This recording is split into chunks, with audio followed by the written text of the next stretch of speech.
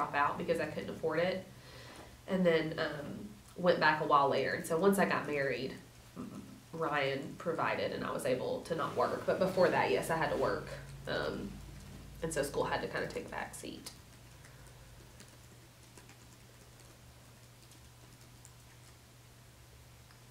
When did you drop out? So I graduated high school in 2010, and then I went to UCA for 2 years. And so I guess in 2012, I took a couple of years off and then went back in 2014. And is that when you transferred to the U of A? Yes. Okay. Mm-hmm. Why did you choose to transfer schools? Just life changes. I was dating Ryan and he wanted to open a business here, and I had a lot of friends in the area, and it was just an easy kind of move for me.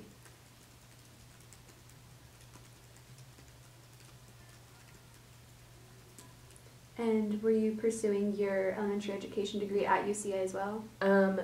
Yes, I wasn't officially in any kind of program, but doing the like prereqs, I guess, okay. for that program. But yes, I've always been an education major.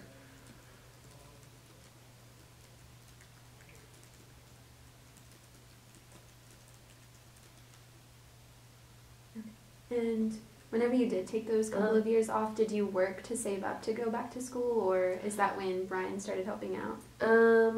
No, I didn't, just because that seemed insurmountable to me. Like going to school is, or paying for tuition is several thousands of dollars, and I had bills to pay.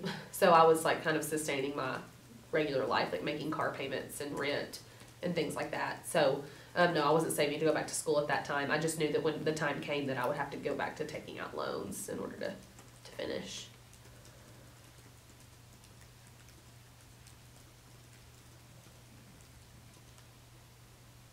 And were your parents able to help at all, or was it all on you? No. Yeah, it was just on me. Yep. Did it kind of myself. And did your parents support your going to school? Yeah. Yeah, they were excited for me. Just unable to contribute anything financially.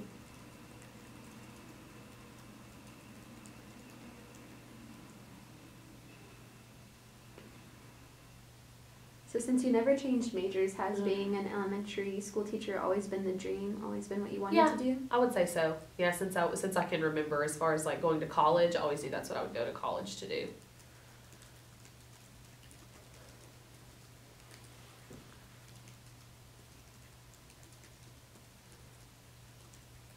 So having student debt didn't impact the career choice at all?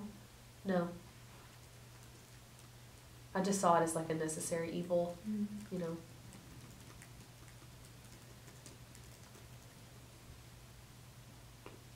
Okay, so I've been interviewing people with debt and without debt, but I'm going to ask you how your student loan debt, since you have it, has prevented you, or if it's prevented you, from accessing anything that you need. So like a car, healthcare, a retirement fund if you wanted to contribute to that, comfortable savings. Yeah. I mean, it's definitely affected all of those things because of my credit score. And so going, not to birdwalk here, but I don't think I realized at the time when I was taking out those loans what an impact they would have in my long term.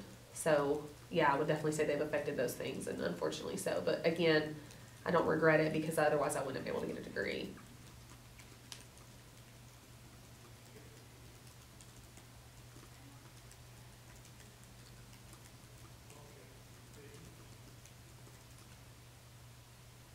With your credit score, has it challenged you in getting a car or buying a house or built the house? I wouldn't say personally, because I'm married to somebody who didn't have to take out loans and who has a great credit score. But I know that had that not been the case, then yeah, I would have struggled to do any of that on my own.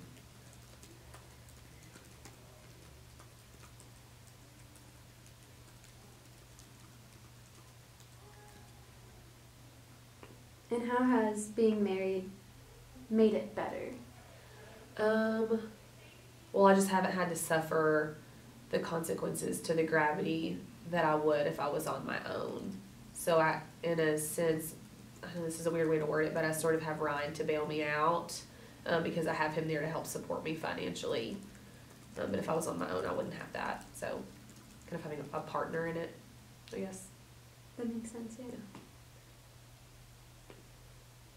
Okay, has it ever prevented you or delayed accessing something that you want? So Ryan mentioned not being able to fully furnish the house all Yes. at once. Are there any other instances like that? Definitely being able to get a car. I know you mentioned that earlier, but when I the last car I had to get through a friend's parent loaned me some money, and I had to sign like a promissory note and make payments back to them.